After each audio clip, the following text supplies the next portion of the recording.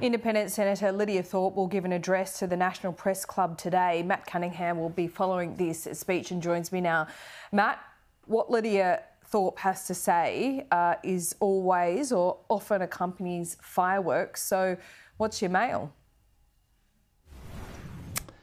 Well, according to an interview she's given this morning on Radio National, she says she'll be telling some hard truths when it comes to Aboriginal affairs in this country. Now, as you say, we know Lidia Thorpe is someone who often courts controversy. She's going to, we believe, speak about the impacts of colonisation on Aboriginal people. She's going to talk about the rates of child removal of Aboriginal children in this country, some 23,000 Aboriginal and Torres Strait Islander children who have been removed from their families, and also talk about the impact of incarceration and the high rates of incarceration on Aboriginal and Torres Strait Islander people.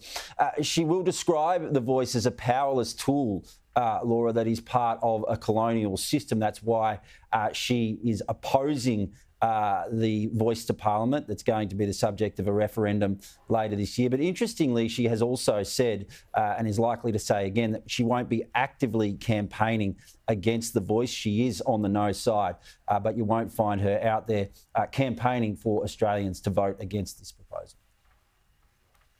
Yeah, well, look, we see this big split between the no camp and those who think it goes too far, those who say it doesn't go far enough. You did a whole documentary on this. What's the background to the split? Where do you see this ending up?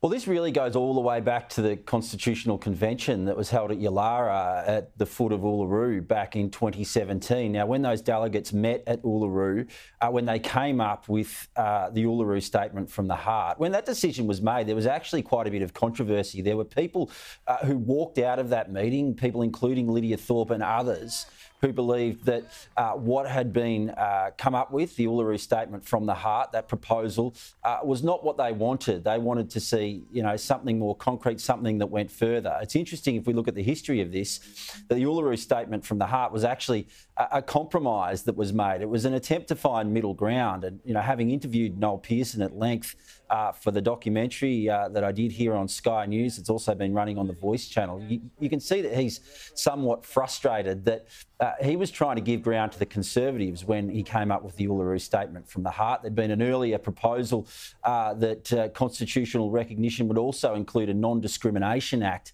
in the Constitution. He knew that Conservatives wouldn't buy that, so he tried to compromise and come up with the Voice. But now we're seeing that at some level that's upset people on both sides of the debate. So you can probably understand why he's a little bit agitated that he's being asked to compromise again, when he probably sees that, and people in the Yes camp will see that what they're offering at the moment is already a level of compromise. Yep. So, Matt, we expect this in October. The polls don't look good. The feeling doesn't feel great. It's kind of doomed at this point, isn't it?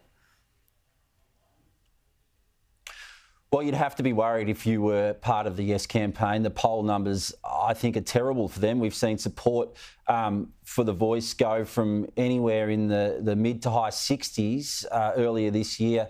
Now in some polls, it's falling, to the mid 40s and even below 40% in this state. You'd have to say that Queensland is lost. You'd have to say that Western Australia is in real trouble. And one poll just a week or so ago had Yes behind in all 6 states, remembering that they will not only have to win an overall majority, but they will have to win 4 of the 6 states for this referendum to be successful. In some ways, I think, Laura, that they've been undone by those who are supporting them. You are seeing these corporations, you are seeing some of these bigger companies really lend their support to the Voice. And I wonder whether that, is putting some people off when they see, banks, or they see, an airline like Qantas or whatever come out and support the Voice. I think people who are feeling like they're struggling with the cost of living or struggling with other things just think, well, that's just going to put me off this proposal more than it's going to attract me to vote for it. And you're obviously seeing, the opposition leader and people in the No campaign sort of latch on to those sort of issues and that support that's coming from those corporations, and then frame this as a sort of elitist proposal that is a long way from the concerns of people in remote and regional Australia. Yeah. You're spot on, Matt. Thanks so much. Speak to you soon.